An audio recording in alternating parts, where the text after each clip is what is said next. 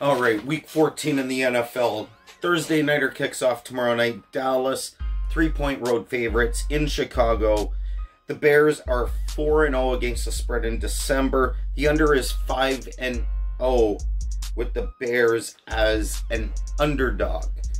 Now, this one, both teams 6-6. Dallas, the Eagles, neither one of them seems to want to win the division. They're both just blowing leads, losing to teams they shouldn't lose to. They're both much better teams than this. I don't know what's going on with either one of them right now.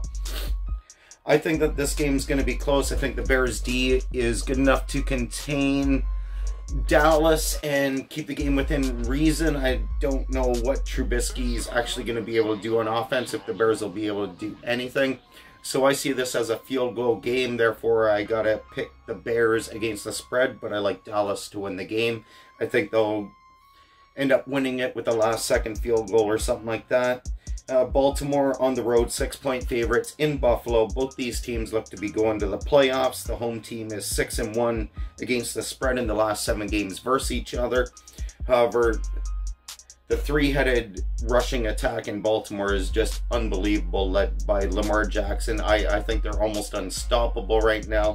I like them to win this game by more than a touchdown, regardless it's in Buffalo or not. So I will take Baltimore and them against spread and to win the game. Sorry. Washington on the road, plus 13 against Green Bay. Green Bay is 13-point home favorites.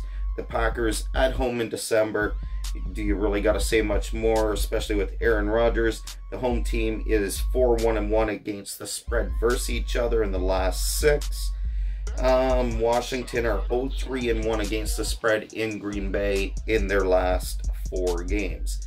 I like Green Bay to roll in this one pretty easily, especially, like I said, Green Bay in December. Aaron Jones, Aaron Rodgers, they seem to be getting healthy.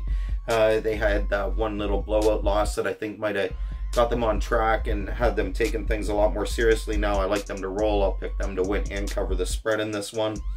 The Broncos on the road in Houston. The Texans are a much better home team. Drew Lock, I think the Broncos lock should be able to hook up with Sutton enough to keep this game within the 9 points. Houston is 9-point home favorites. I have no doubt Houston will win this game, but I like Denver to cover the spread. San Fran on the road, 2.5-point underdogs to New Orleans. New Orleans, 2.5-point favorites. San Fran, 4-0 against the spread, as a 3-point or less underdog, and as a road underdog, they are 4-0 as well. The road team is 4-0 against the spread in their last 4 meetings. San Fran is 5-1 against the spread in the last 5 head-to-head. San Fran's second-ranked red zone D, and the injuries on the O-line to the Saints could be a big issue for Drew Brees. I like San Fran to straight up win this game and therefore cover the points that they are taking as underdogs. All my spreads and numbers come from Bet365. That's the site I use to gamble on. I'm not promoting gambling. You gotta choose what you do, and obviously you gotta be over 18 or 21, whatever the rules are in your country or state or province or wherever you are. Cincinnati on the road, 8-point underdogs to Cleveland. The Browns, 8-point favorites at home. I don't like big numbers in divisional rivalries. 5-0 against the spread in Cleveland is Cincinnati in the last 5.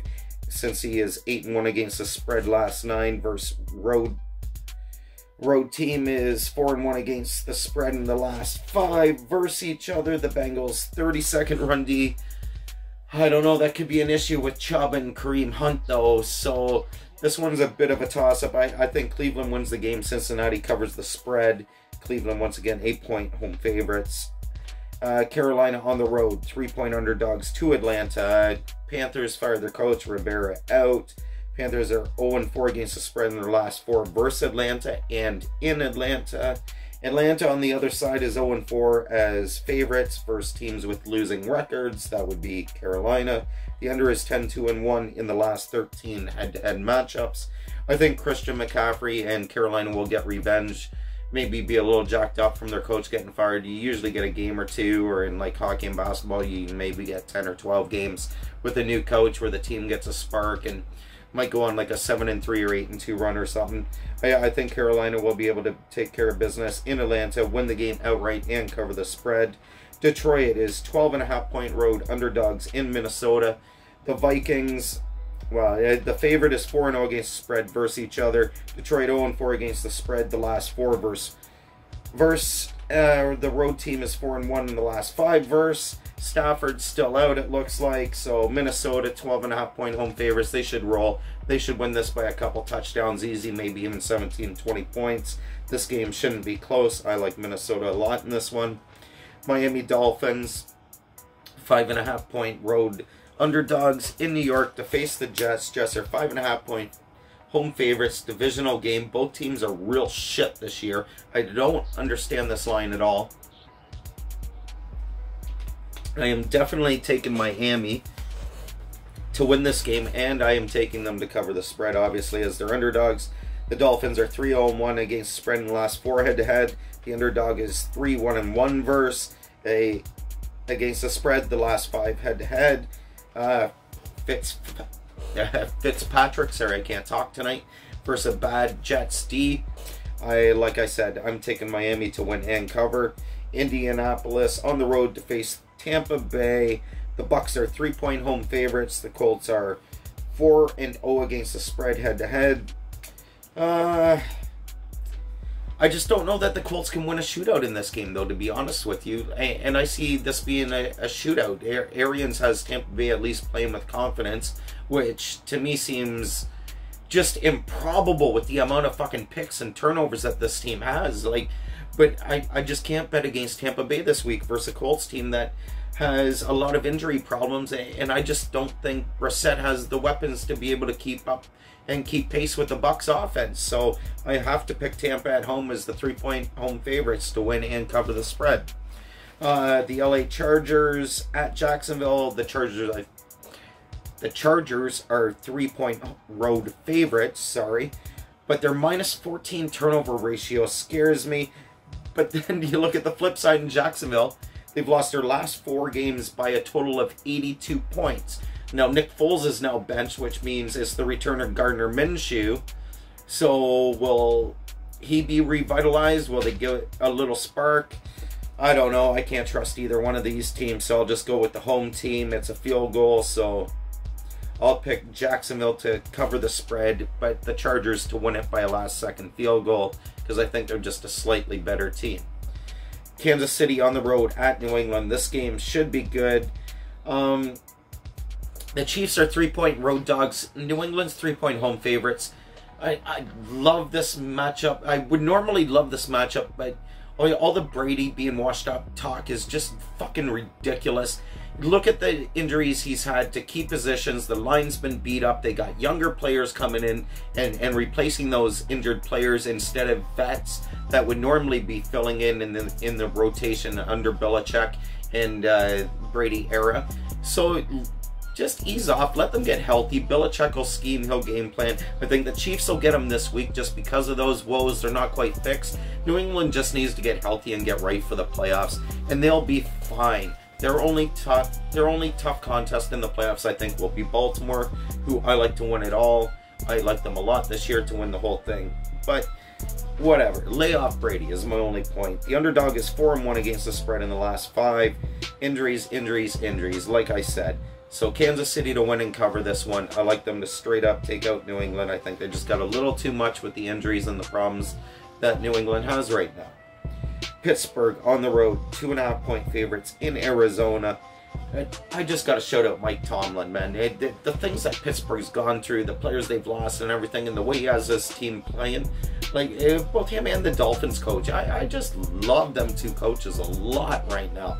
The way they get their teams competing game in and game out, regardless of what the situation record. There are obviously 2 teams heading different directions. Dolphins have, 3 wins, and Pittsburgh is fighting for a playoff spot. What's the rate? They got 7 wins right now, or whatever it is. I can't remember. Man, can you trust the Steelers at the end of the season on the road? Last year, who was it they lost to on the road that basically cost them the playoffs? Oakland.